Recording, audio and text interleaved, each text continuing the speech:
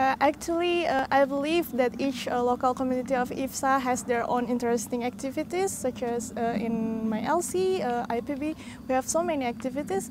But the more I actively participate in IFSA, the more I know like how large IFSA is. Actually, in the context of IFSA world, IFSA provides a great platform for forestry student, especially to the other forestry student in the world, and also to the professional institutions such as research institutions internationally like CIFOR.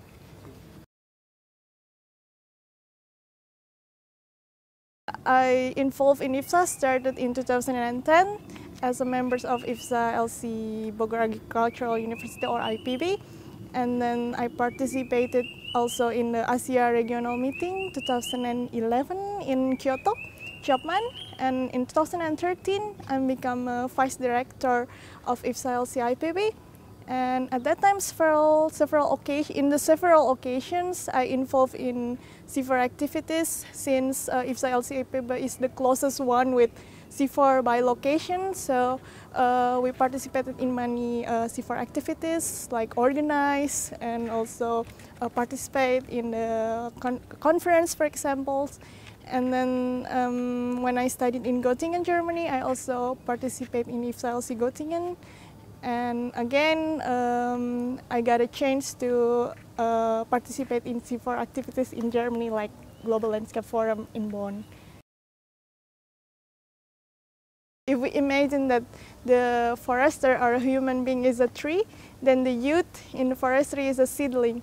So if we give the good environment condition and a good input to the seedling, then it will become a good tree. It will grow well.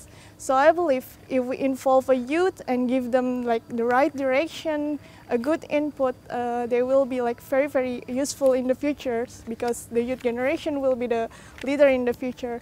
So yeah, the better future is in our hand if we involve and engage youth. I think IFSA already has many activities worldwide, so I encourage the IFSA members to actively participate and grab the change that IFSA already offers.